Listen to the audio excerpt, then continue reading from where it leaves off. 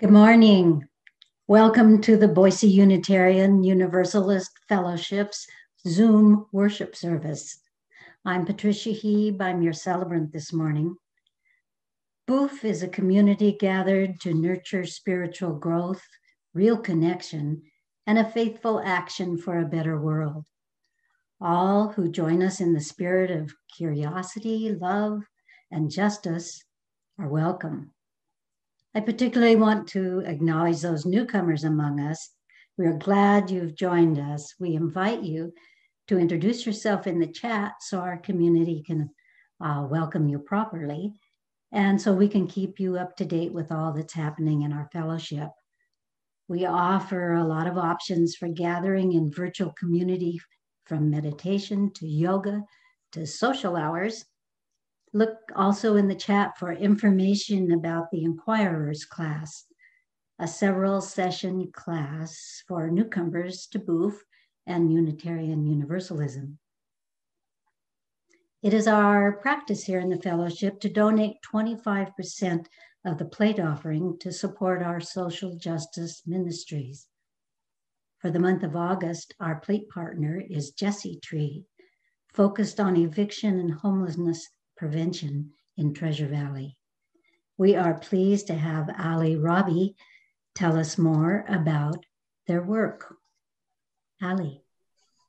Thank you, Patricia, and thank you all for having me here to talk about Jesse Tree and the work that we do in the community.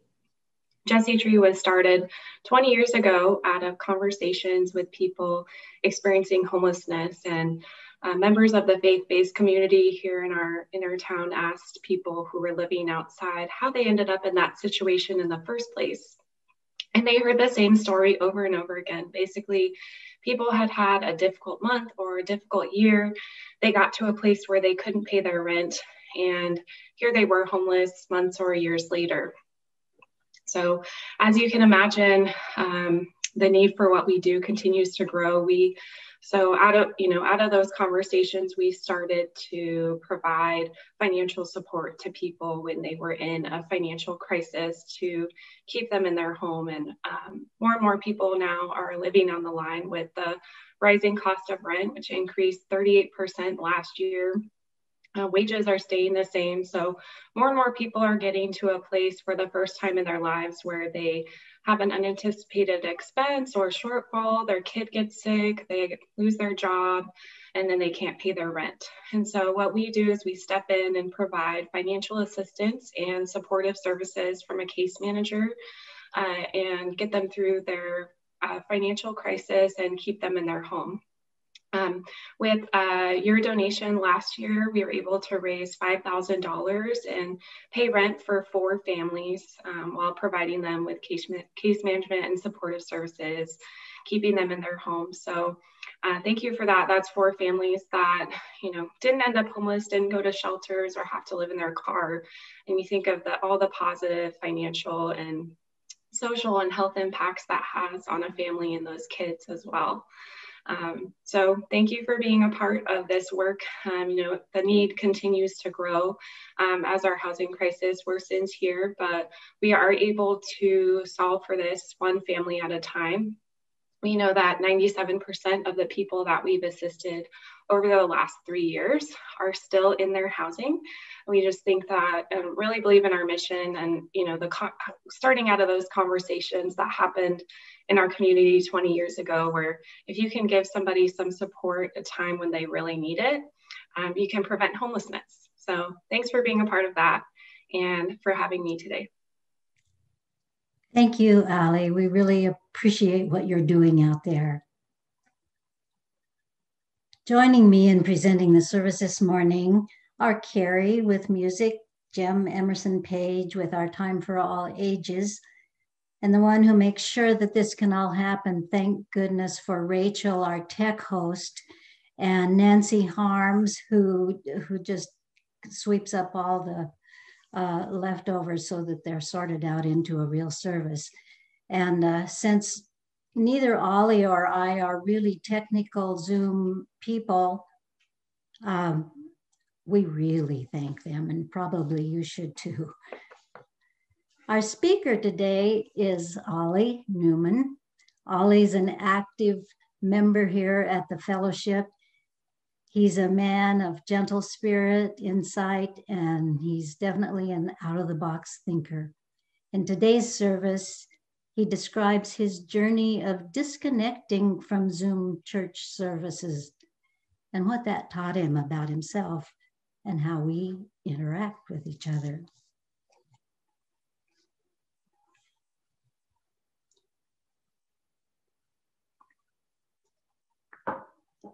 We gather together today. As we gather together, we want to acknowledge that the land that our church and our homes are built on is actually the ancestral land from the Shoshone-Bannock, the Shoshone-Paiute, Coeur d'Alene, Kootenai, Nez Perce, and many other tribes whose names have gotten lost to history, all of whom inhabited a vast region, including much of Idaho, before they were rounded up and forced to leave. We acknowledge that our presence here today is founded on those exclusions and erasures of many Indigenous people. With this acknowledgement, we hope to demonstrate a commitment to the ongoing work of dismantling the legacies of settler colonialism, honoring the Indigenous people's connection to the land and supporting their right to sovereignty. Let's take a moment now to breathe together. Fill your body with breath, knowing that our breath connects us to one another, to our bodies, and to our planet. Our breath offers us an opportunity for stillness, to tune into our spiritual center, to listen deeply to our heart's own longing. Let your heart choose to whom the thines and the thous of our ritual poem are directed. Thou art the song of my heart in the morning.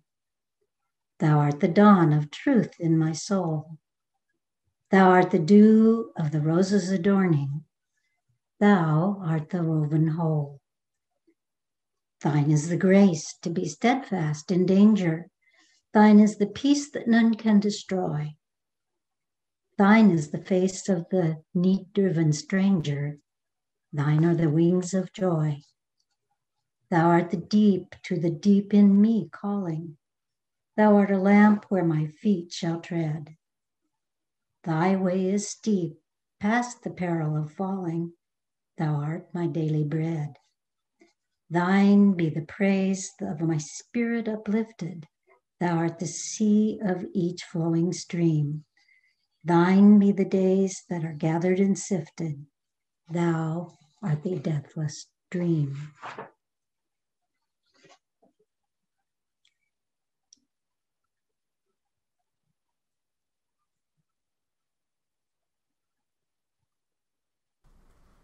Each week we light our flaming chalice, a symbol of our free faith, a beacon of hope, love, and justice. There's Carrie. See why we need all these people to do this service? Go ahead, Carrie.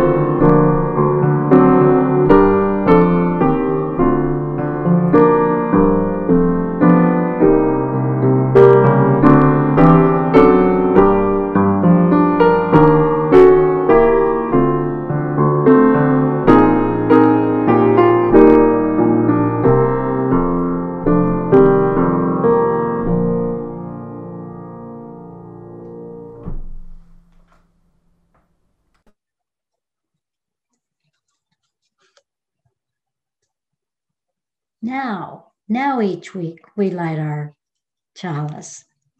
It's a symbol of our free faith, a beacon of hope, love, and justice. We join in this lighting in solidarity and community with hundreds of other Unitarian Universalists lighting chalices today in homes and in virtual worship services, reminding us that we are connected to one another and to a larger community of faith and love.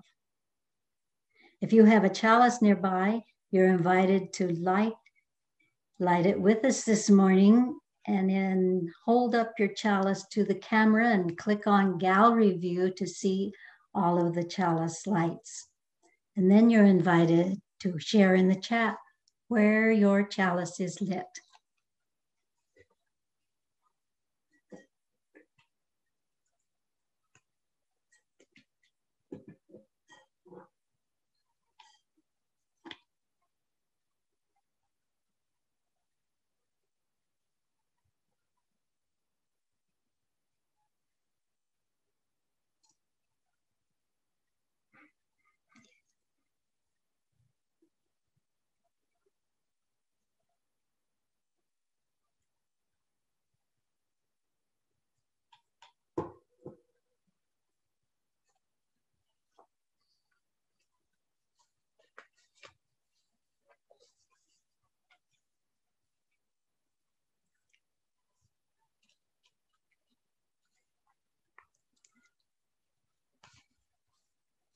With our collective chalices lit in all of our spaces, we offer you this call to worship adapted from the poem by Mary Oliver.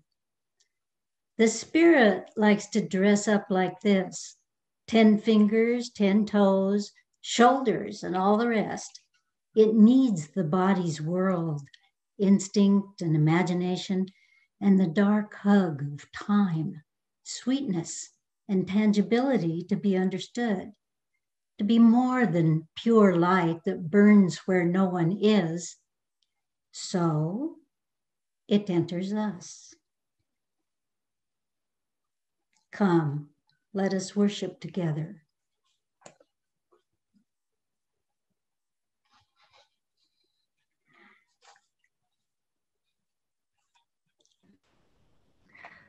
I invite everyone to cozy up for our time for all ages this morning. So today, let's keep it sweet and simple. Words are valuable, but our bodies are more reliable sources of wisdom. It's sometimes more important to connect in with what our bodies need. Often, it's moving and moving together, laughing, playing, singing, celebrating, making a space to feel joy and sorrow together. This is a beautiful way to connect to our bodies and to one another. Our story this morning is going to help us explore the impact our presence has on other people and how we can show that we love and accept one another. So it is a lovely book. I'm so excited. And as I'm going to read it, I invite you to join me through movement and laughter and calling out. I'm going to give clear directions. Don't worry about it.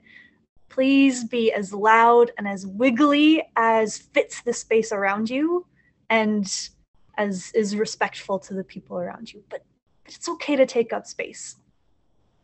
Our story this morning is Elmer by David McKee.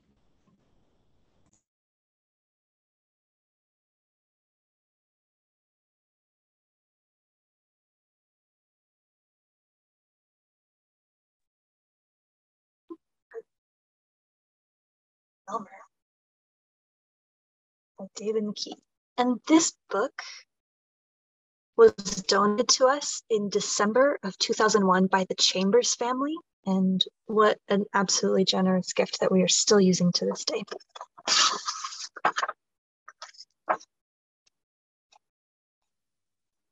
There once was a herd of elephants. Elephants young, elephants old, elephants tall and short, fat and thin. All were different, but all were happy, and almost all were the same color. All except Elmer. Elmer was not elephant color, he was patchwork. Elmer was yellow and orange and red and pink and purple and blue and green and black and white. Everyone joined me in saying, wow, ooh, ah, these gorgeous colors. It was Elmer who kept the other elephants happy. Their games and jokes were always his idea. If an elephant was laughing, the cause was usually Elmer.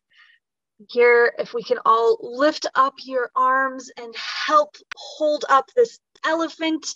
Elephants are, we need lots of us to join in. And as we do, let's laugh. What a fun game. I think that Elmer himself wasn't happy. Whoever heard of a patchwork elf? No wonder they laughed at me. It's hard to know the difference. How do you know when someone is laughing at you or you? He's having a hard time. He's nervous. Just waking up. Elmer slipped away. Can we all pretend to tiptoe? I know we're sitting down, but maybe we can just lift up our feet so we're on the tip of our toes and quietly walk away. We're pretending. As he walked through the jungle, Elmer met other animals, and they called out, everybody and joined me. Elmer, good morning, Elmer. All of these animals, they know exactly who he is. They're all friendly towards him. After a long walk, Elmer found what he was looking for, a log covered with elephant-colored berries. Berries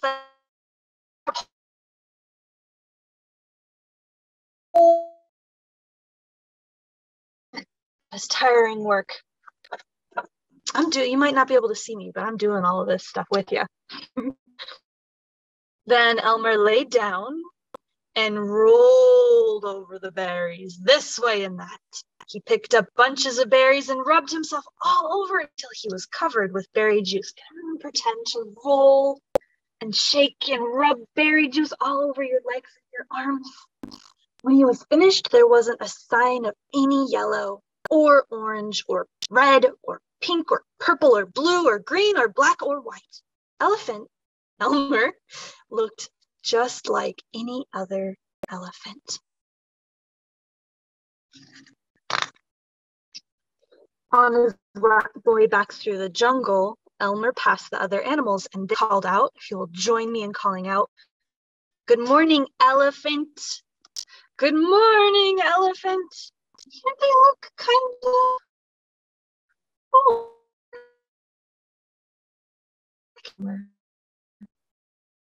Much attention to him, but neither are they. When Elmer rejoined the herd, none of the other elephants noticed him. They're all sleepy and quiet, hanging out. It's been a long morning.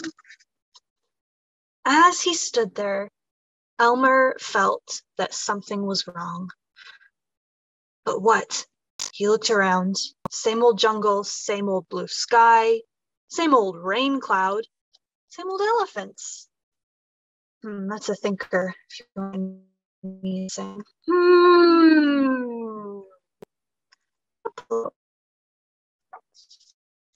something's wrong. There's that same old rain cloud. The other elephants were standing absolutely still, silent, and serious. Elmer had never seen them so serious before. It made him want to laugh. Finally, he could bear it no longer. He lifted his trunk and at the top of his voice, shouted, "Boo!"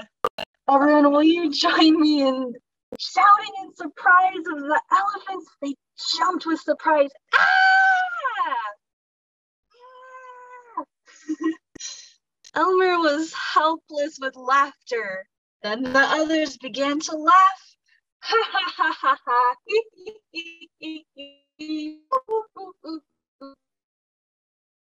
Elmer isn't here to share the fun, they said, laughing harder and harder. How interesting. Even when Elmer's not around that they can see everything about him and they laugh. Then the rain cloud burst. Isn't this interesting? It used to be gray, but now they're inside of it. It's got many colors. When the rain fell on Elmer, his patchwork to show. Oh, Elmer, gasped an old elephant. That's Elmer. Elmer was washed back to normal. You've played some good jokes, but this has been the biggest laugh of all. What would we do without you? We must celebrate this day every year, said another. The day of Elmer's best joke. All of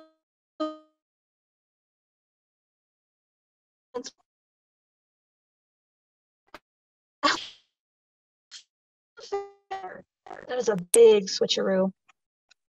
Now we're at the end of this book. We're towards the end of this book. In the beginning, Elmer was really unsure of how others thought of him. What do you think? Are they laughing at him or with him?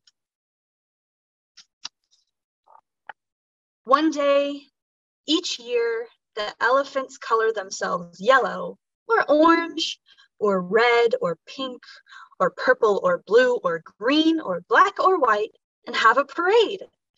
If you happen to see an elephant in the Elmer's Day parade who is ordinary elephant color, you will know who it must be Elmer. Now for our final wiggle activity, I would love for us to join in the parade like you're marching. Some of these folks will be clanging tambourines or cymbals together. Some are drumming, some have triangles, some are just marching. So I'd love everybody if we could maybe check out our gallery view, everybody to take a place in the parade and make a movement. I'm going to be cracking cymbals over here quietly by myself. Not by myself, we're all together. That is the end of our book. We end with a joyful parade.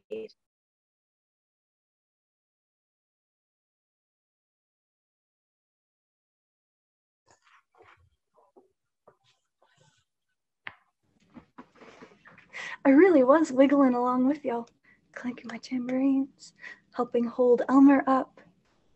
I wonder, how would you dress up for this parade? What kind of colors would you, and crazy patterns, would you hold over your body or dress yourself in? That's a better way of phrasing that.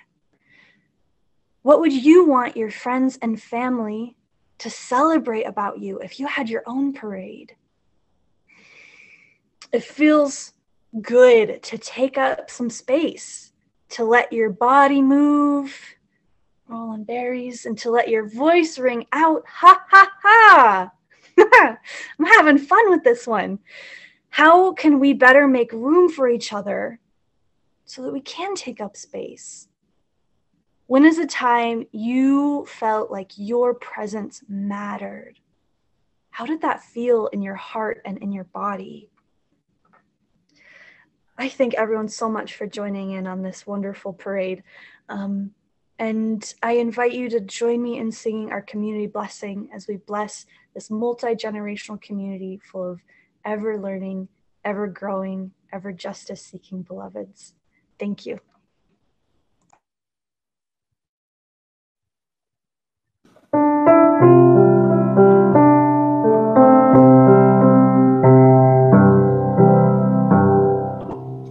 May your mind be open to new learning. May your lips bring truth into the world. May your heart know love and your hands do the work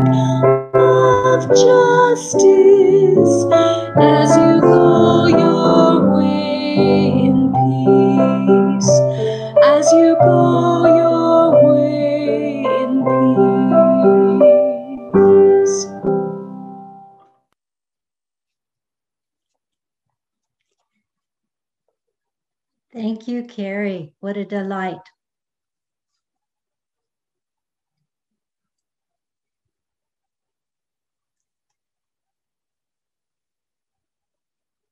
When we give, we say yes to something of value.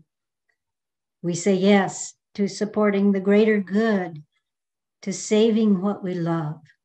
We take up an offering each week to say yes to the values of our faith, and yes to the self-sustaining ministries of this fellowship and the ministry of our plate partner, Jessie Tree. Altogether, we use your gifts to serve with ever greater love. You will find information about how to make a donation online in your chat window. And we thank you in advance for your generosity. The offering will now be received.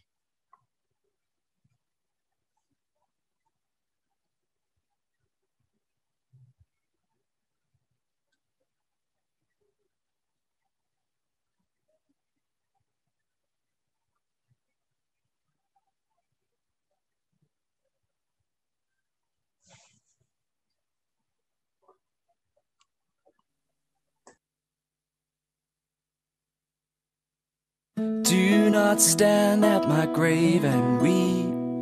I am not there, no, I do not sleep. Do not stand at my grave and cry.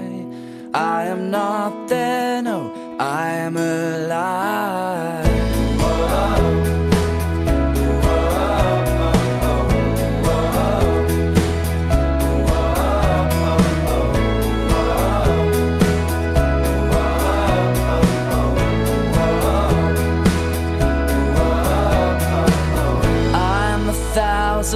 Winds that blow, I am the diamond glints on snow. I'm the sun on ripened grain, I am the gentle autumn rain. Do not stand at my grave and weep. I am not there, no, I do not sleep. Stand at my grave and cry. I am not there, no, I am alive.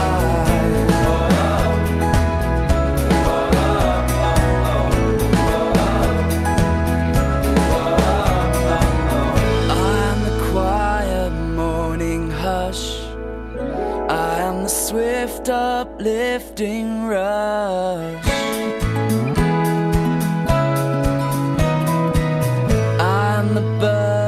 Gentle flight. I am the star that shines at night. Do not stand at my grave and weep. I am not there, no, I do not sleep. Do not stand at my grave and cry. I am not there, no, I am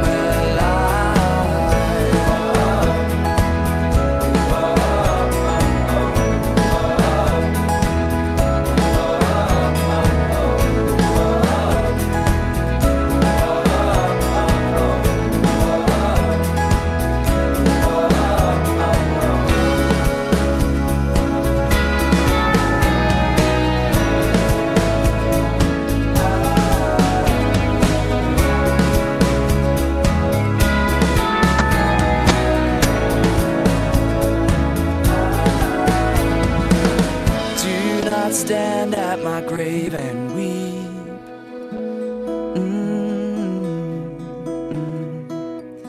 Do not stand at my grave and cry.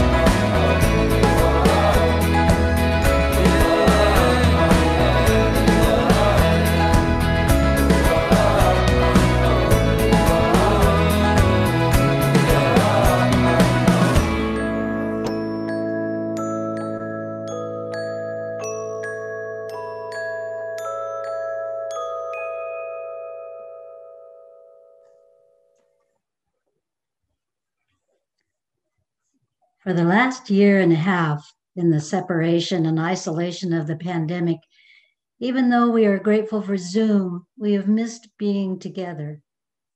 This video from Green Renaissance reminds us how sweet it is that we are really all connected.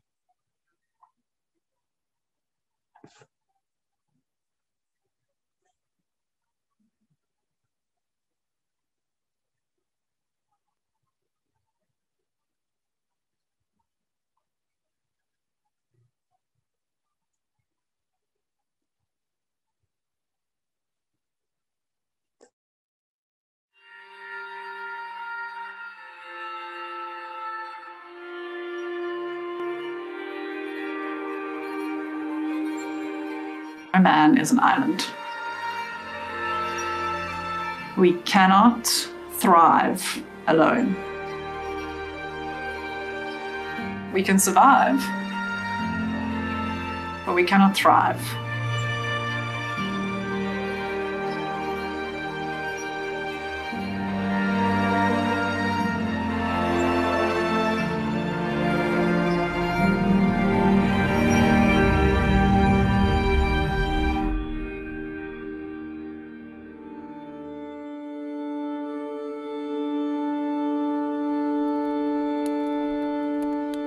In Pondo, we saying, umntu ngumntu ngabantu nangemvelo.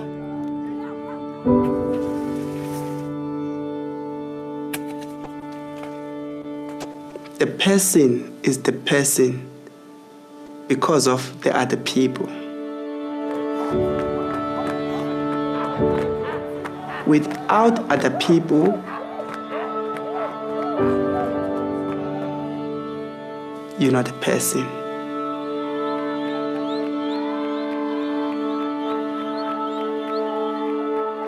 Here, in this village, it's not about me.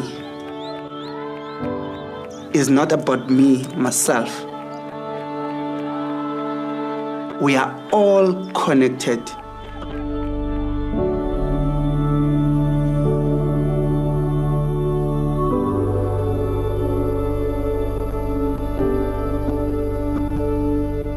We as human beings are wired for connection. We need other people, not to complete us, because that's the wrong word, and they say those in the movies, but we need other people to love and to be loved by.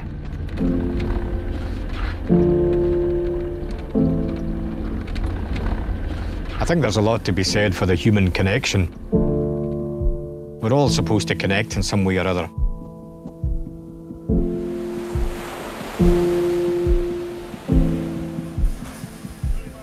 I don't know about everybody else, but I get something from that, where you actually speak to people and interact with them.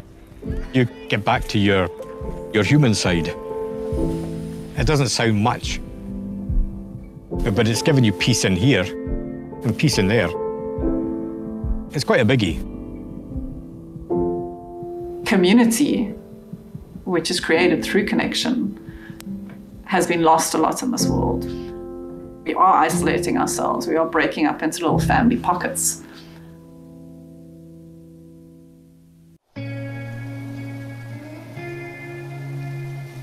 Sometimes I think there's too much technology involved in life, you know? Instead of actually holding a conversation with somebody, you send them a wee message, electronic message.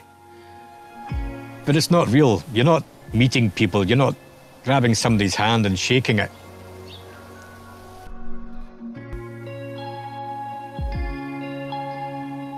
We think that we know what's going on in people's lives because we see their Instagram posts or their social media posts. But that's the surface. We just see their highlights. We don't know what they're actually experiencing in their lives. But I think the more we nurture community, the more we'll create connections and the happier we become.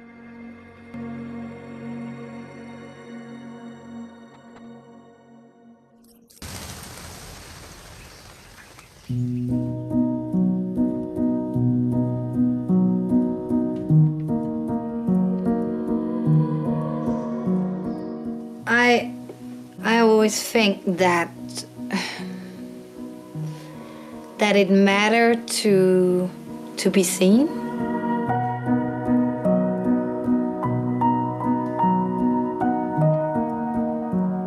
I make sure every time when I'm with people that I'm really like giving my full attention, hearing which story they have, because the world is a tough place, and we need to be nicer one to each other. I've built my life around my relationships. I know who I am through my relationships.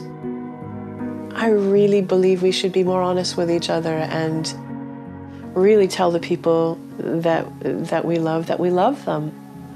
And also tell them what we see in them. Even if it's something scary or something hard or something angry, I think it's really important that we tell people how we feel now. And it's really important that we get vulnerable with one another. I think that there's a rampant addiction to comfort, and that actually, if we're going to come alive, we need to get a little uncomfortable now and then.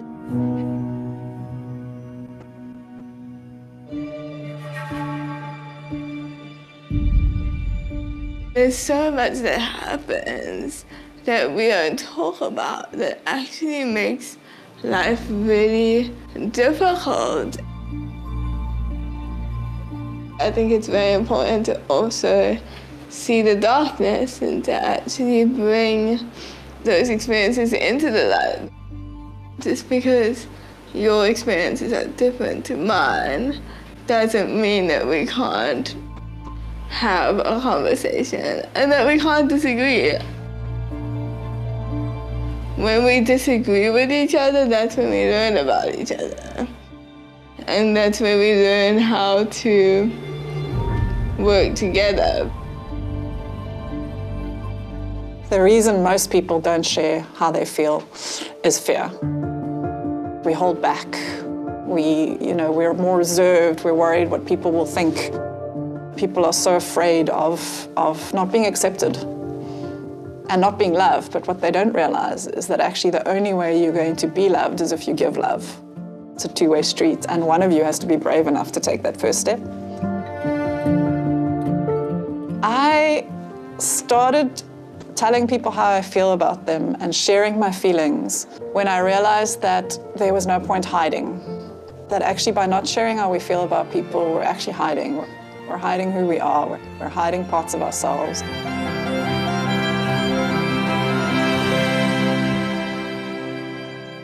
I realized that I was kind of skirting the surface of living life fully, and that actually there was another level that I could get to. Another level of appreciating every single moment of my life, whether they're good or bad. And I think that's what living life fully is. Everybody deserves to be seen. Everybody's story counts. Just depends if you know how to listen. We just need to allow space for people to do that, to shine. You must connect with your nature, with your people surrounding you. That makes you a human. Someone told me the other day that I give really great hugs. And I was like, oh, I felt that. That was really nice. And I would prefer to hear that now than, find out that it was said at my funeral. And it's because that's enriched my life and that's made me feel closer to that person.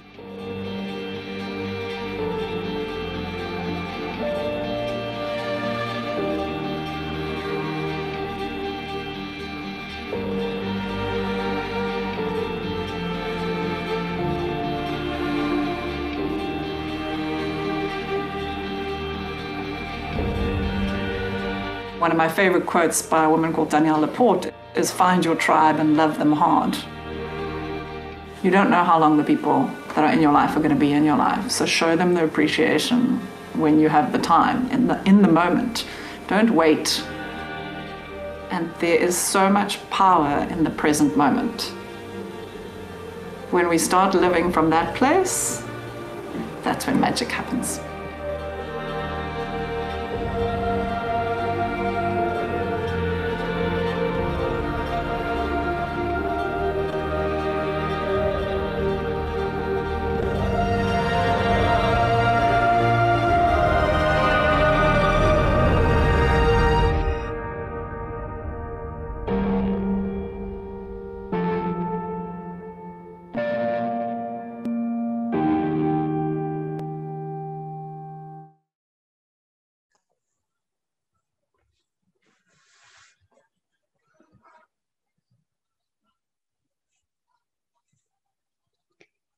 Indeed, we are all connected. And so each week we take time to acknowledge the many joys and sorrows among us, as it's that sharing that spins the threads that bind us into a loving community. We share this sorrow from Deborah Smith. Her mother, Charmaine, grandmother to Will and Jim Emerson Page, passed away Wednesday morning, gently and peacefully. She had expressed that she felt no fear and was looking forward to seeing her husband again after all this time. As we listen to For a Dancer by Jackson Browne, performed by Michael McLennan, you're invited to write your joys and sorrows in the chat box and then take a moment to read them all.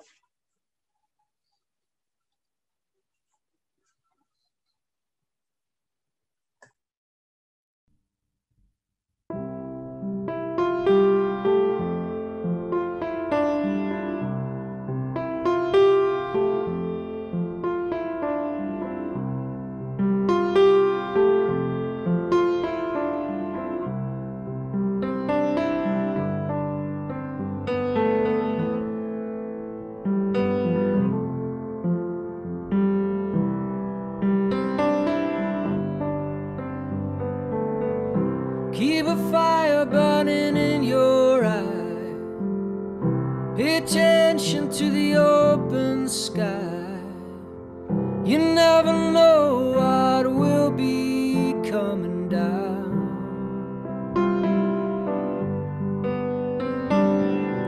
I don't remember losing track of you. You were always dancing in and out of you. I must have thought you would always be around.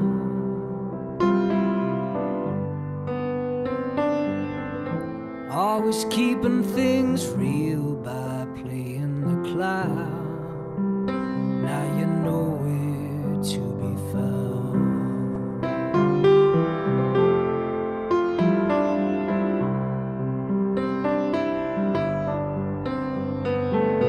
I don't know what happens when people die. Can't seem to grasp it as hard as I try. It's like a song I can hear playing right in my ear that I can't sing, but I can't help listening. I can't help feeling stupid standing around, crying as they ease you down.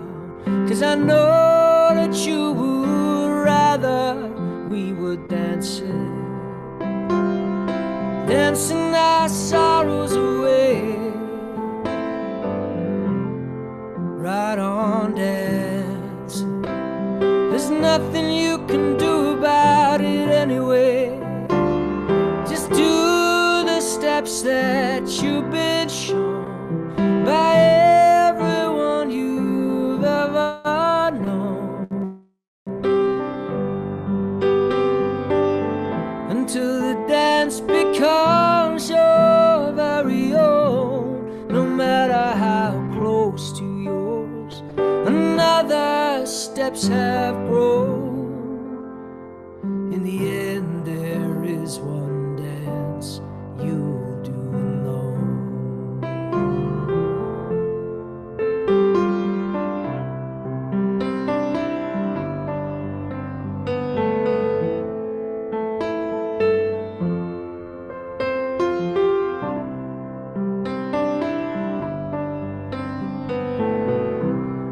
the fire for the human race.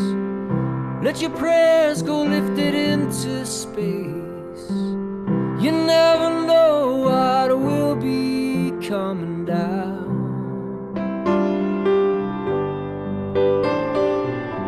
Perhaps a better world is drawing near, but just as easy it could all disappear, along with whatever meaning you might have found.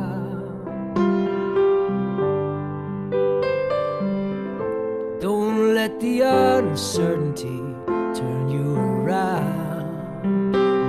Go on and make a joyful sound. Into a dancer you have grown, from a seed somebody else has thrown.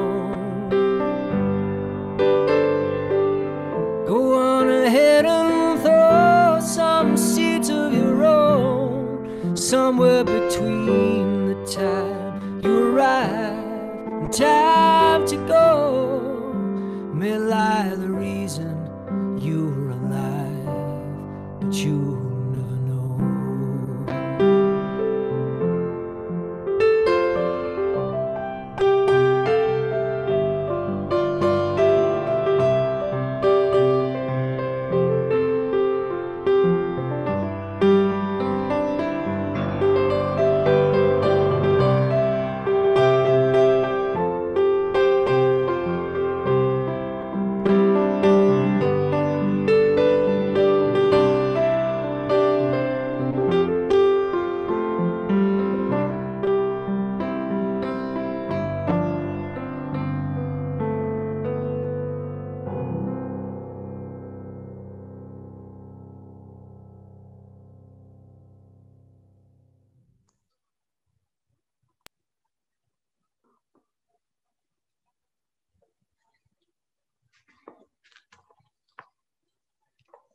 We hold the joys and sorrows of our beloved community alongside the silent prayers that we hold close to our hearts.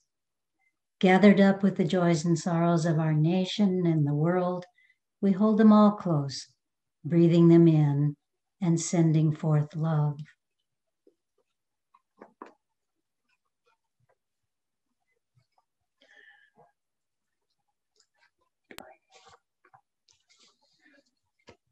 Sometimes you don't get to be a Buddha. Sometimes you just have to break and feel.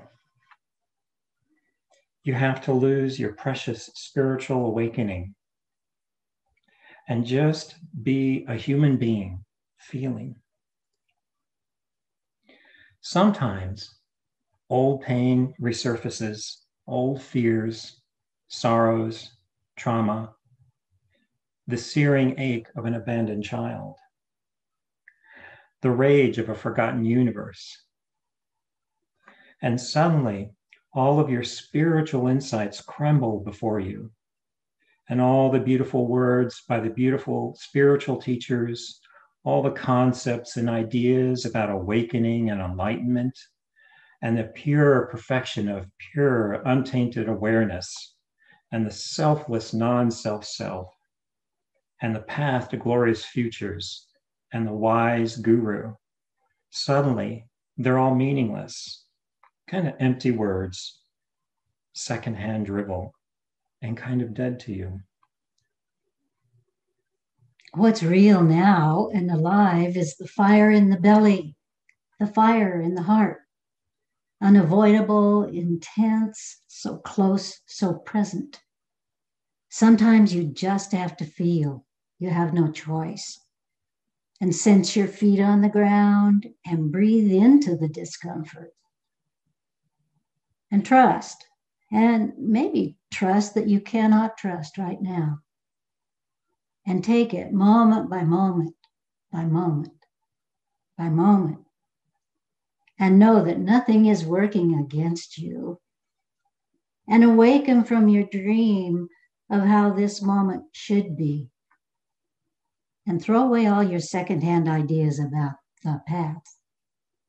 Sometimes your spirituality has to shatter so you can realize this deeper spirituality of feeling and presence and feet on the ground living. And the sound of the birds singing in the distance and a total surrender to this one precious moment. That was The Shattering by Jeff Foster.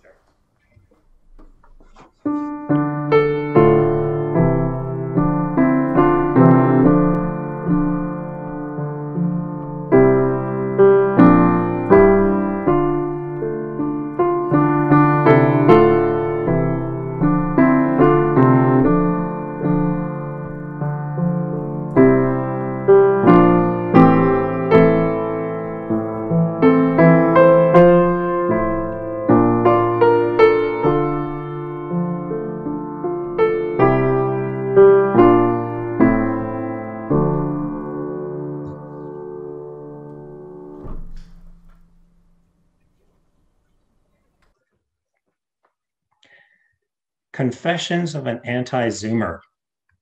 What a very strange title for a Zoom service. Because truthfully, it's been Zoom that has for well over a year now kept this fellowship together, at least virtually. It has kept most of us connected, engaged, and able to explore new ideas and new ways of being with each other. Without Zoom, I don't know how Booth could have made it, frankly, especially during the lockdown times. And yet, after just a few weeks of church Zoom, I dropped out. That was the start of my own personal journey through a period of feeling intense loss and somewhat disconnected from this fellowship. Zoom, like any other technical communication, certainly has its drawbacks.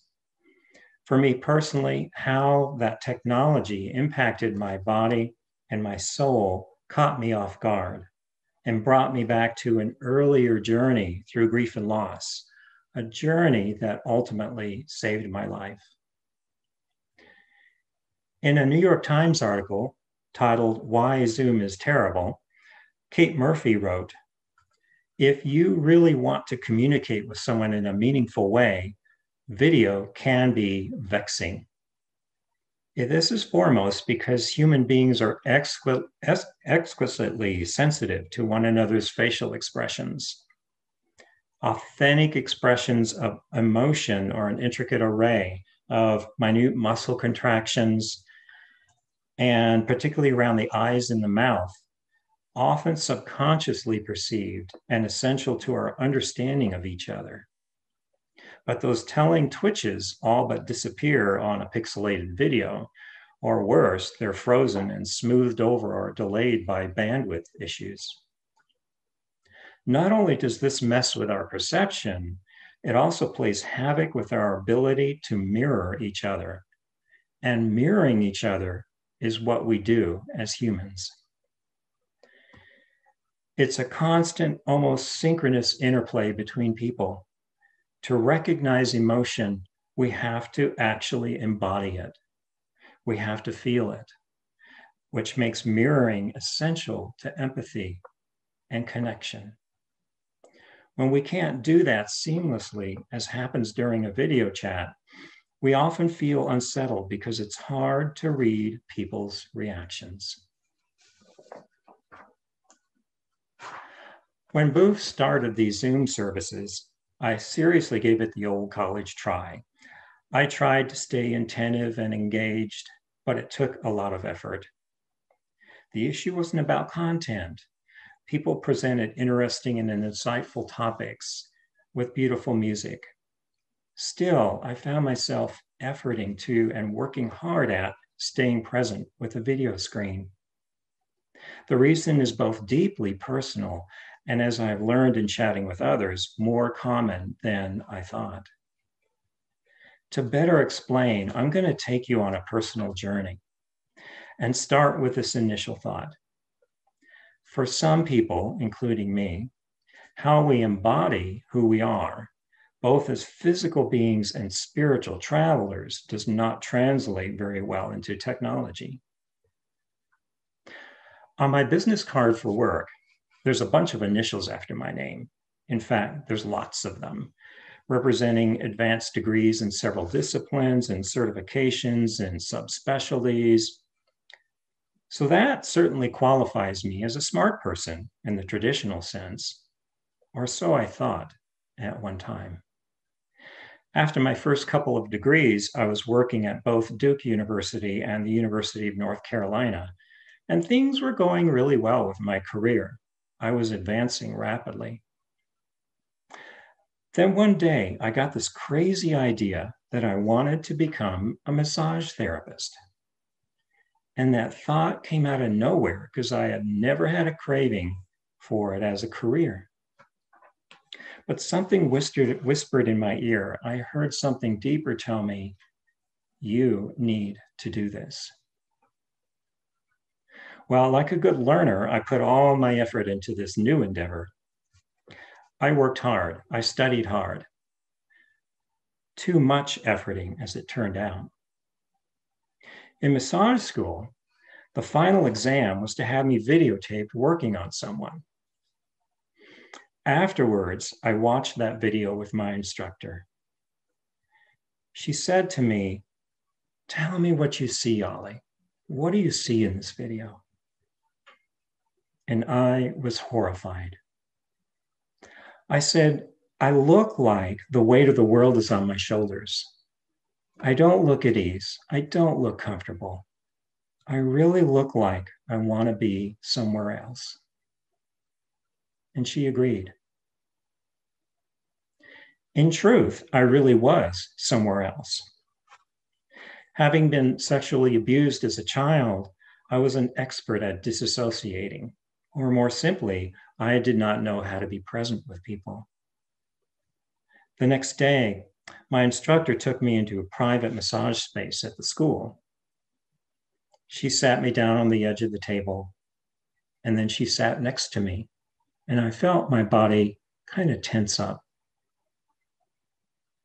Very slowly and gently, she put her hands on my shoulders, light as a feather, and I shuddered. My body had never received such gentle touch before in my entire life. And I broke down. I was crying and shaking and swaying and hollering. My body temperature dropped rapidly, and she wrapped me in layers of blankets and held me really close to her. And she simply said, "I'm here for you." I was drenched in a cold sweat, and it would be an hour before I could feel my feet again.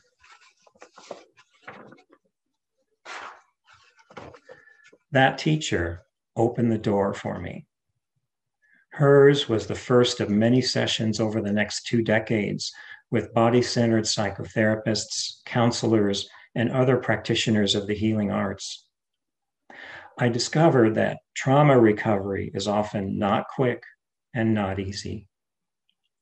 And I had to face a hard truth, that my drive for advanced degrees, while that was certainly admirable and led to some great careers, was also my way of disassociating from myself. To paraphrase James Joyce, he lived a short distance from his body. My healing journey centered around paying very close attention to my physical being. Movement became my way of reconnecting to myself, to my soul, and being present in this world. I gravitated towards anything that spoke to me on a physical level. I joined an ecstatic dance group. I dived into chant circles. I did trance dance in the pagan community. And I had many solo walkabouts where I simply listened to my inner guide. I even attended a few Pentecostal revival meetings to feel how they embodied the Holy Spirit, and holy cow, how they did that. They would dance and holler and sway with the spirit, and I felt it in my bones. Through movement, my body became alive again. Through movement, I was able to integrate all the parts of me that had split away. I was beginning to feel like a whole person again. I danced to the rhythm of something much larger than myself. My massage practice became a living, breathing force of its own, and my connections with people ran much deeper. In his book, The Anatomy of Change by Richard Heckler, he describes those transformations in this way. In order to embody and use ourselves as a source of learning, we need to identify with the life of the body. To live in our body and be aware of what we feel, taste, touch, hear, and see, we must shift our attention from analyzing and remembering information to feeling and sensing. Bringing attention to our body vitalizes and empowers our actions. Without it, our life is mostly mechanical. We go through the motions, but we're not truly with ourselves in a meaningful way. The great philosopher Bob Marley put it this way: he who feels it knows it more. Zoom had taken me backwards from connection and wholeness to a disembodied world where I could not read what was really going on with other people. I couldn't see or feel their body cues. I felt a great sense of loss. Zoom saved this fellowship. It truly did, but it lost me. Of course, that was my own journey and my own experience, but I know in talking to other people that it's not a solitary experience. In my work environment, I help people learn how to live with grief and loss rather than get over it and move on. I've come to believe that getting over things is neither healthy nor, in most cases, even possible. In my sessions, we work together on how to open up the heart to embrace many contradictory feelings, joy and pain, grief and gratitude, holding things close and distant at the same moment. That's a prescription for life as well as loss.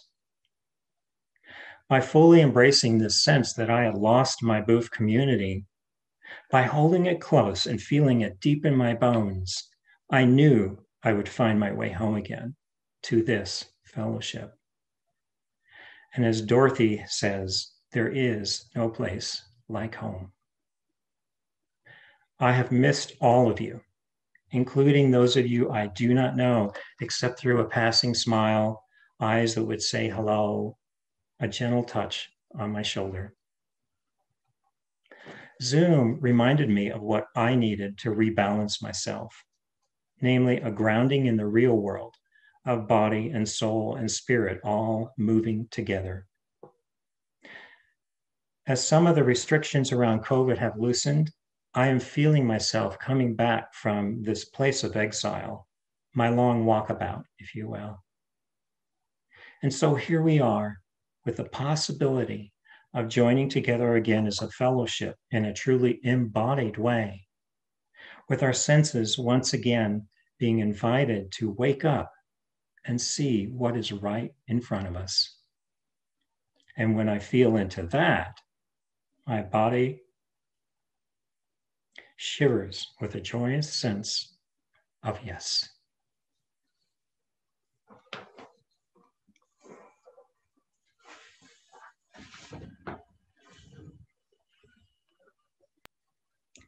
I invite you now to feel into your own body. Notice the pressure of your body against your seat, your feet against the floor. Feel the hair on your head. Feel the breath in your lungs. A total surrender to this one precious moment as Ahley brings our closing words.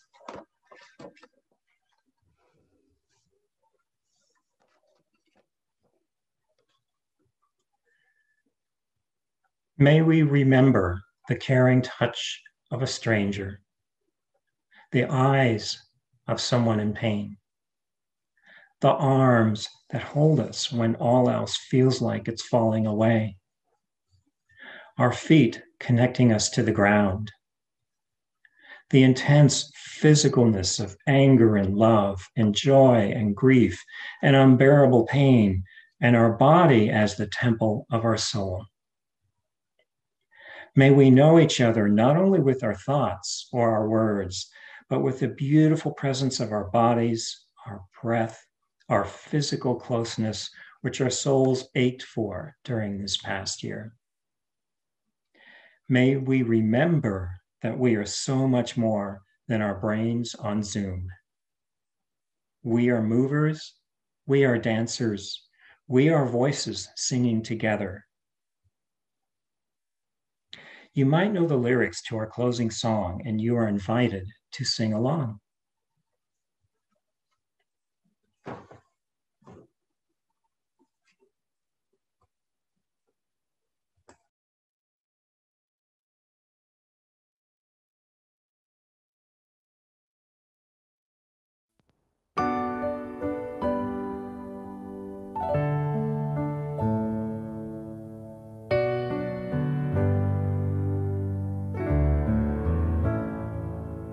I hope you never lose your sense of wonder. You get your fill to eat, but always keep that hunger. May you never take one single breath for granted. God forbid love ever leave you empty-handed. I hope you still feel small when you stand beside the ocean. Whenever one door closes, I hope one more opens. Promise me that you'll give faith a fighting chance. And when you get the choice to sit it out or dance, I hope you dance. I hope you dance.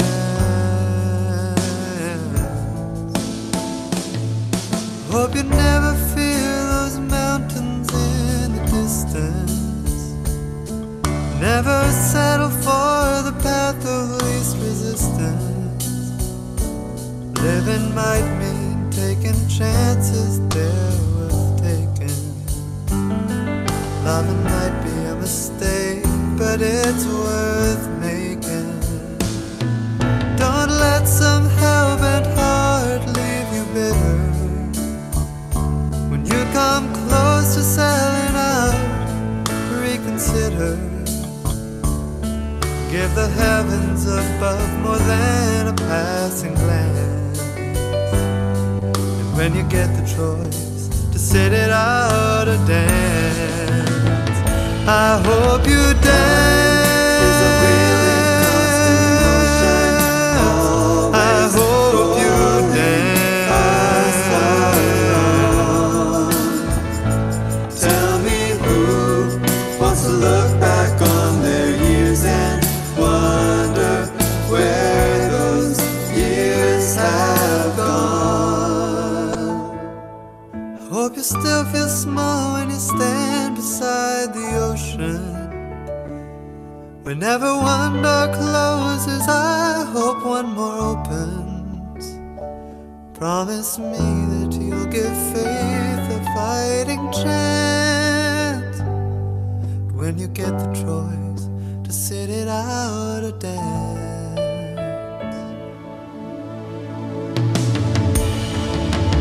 life is a wheeling constant motion. Always hope you dance. I hope you dance. Wants to look back on their years and wonder where those years have gone.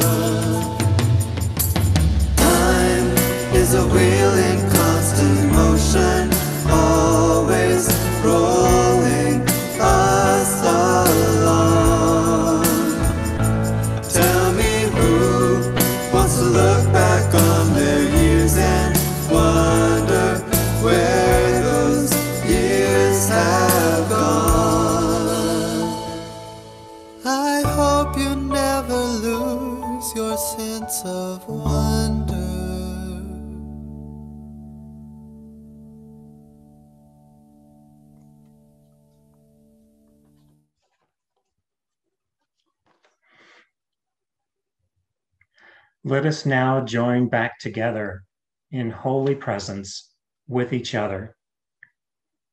Let us dance until there is nothing left but the dance, the movement, the joyous ecstasy of being here in this body and in this moment. May it be so.